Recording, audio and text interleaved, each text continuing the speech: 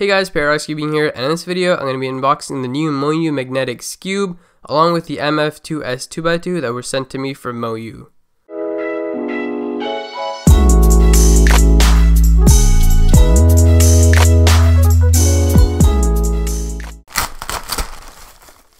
Alright, so here they are.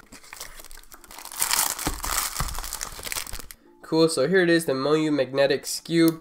This is, I'm pretty sure, MoYu's second Skewb that they've made.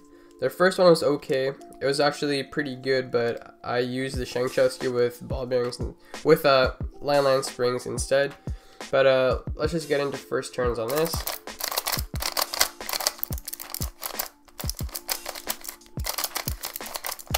Alright.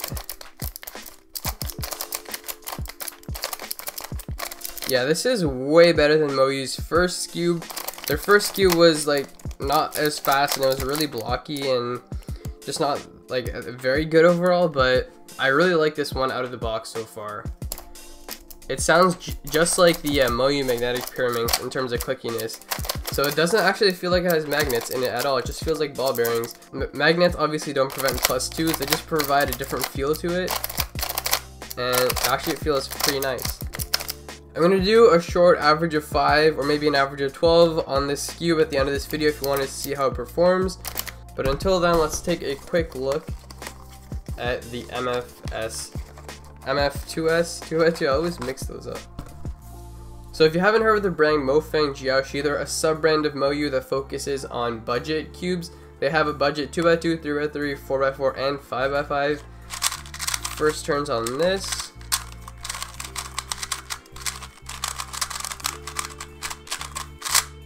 The turning on this is very smooth. Okay, so I literally just had to look up if this was a budget 2x2 or not, because it's actually really good. It doesn't seem like a budget 2x2, but because it's so good, it performs really well. So if you want a really cheap 2x2, definitely go for this one because it's very nice. Out of the box, I really like it. Okay guys, so it's been about a week and a half since I've been playing with this MoYu magnetic Skewb now, and I really like it. It's probably my best Skewb now.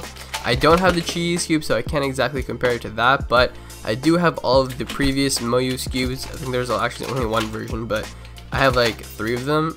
But yeah, I also have the Shoutout Skewb with landline springs, which was my previous main, and now this is my new main because it is my best Skewb now. One thing I do want to mention about this Skewb is that the magnets in it are pretty weak, just like MoYu's magnetic pyraminx as well. They're not very strong, so when you turn it, it doesn't really feel like it's locking into place.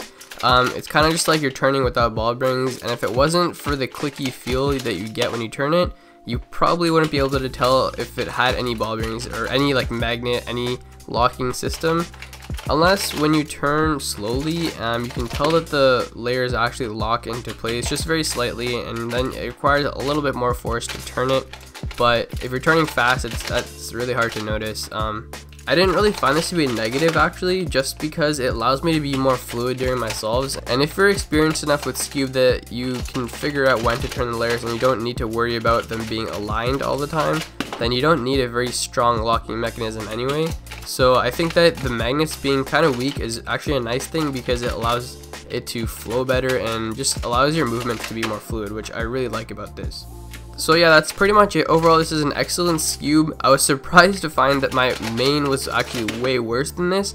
I thought it would be about the same, but it turns out my main was not as good as this. I just haven't Skewbed in a while, so I kind of forgot. Also, I don't have the cheese Skewb, so I can't compare it to that. And I also haven't tried the Kong's design Skewb yet. So I guess those 2 Skewbs I need to get so I can try and compare it to this. But for now, I think this is an excellent Skewb, and I think you should definitely check it out if you want to get a better Skewb or just get into Skewb in general. It's actually a pretty nice one. So anyways, that was it for this video. I hope you guys enjoyed it. Thanks for watching, and I'll see you in the next one.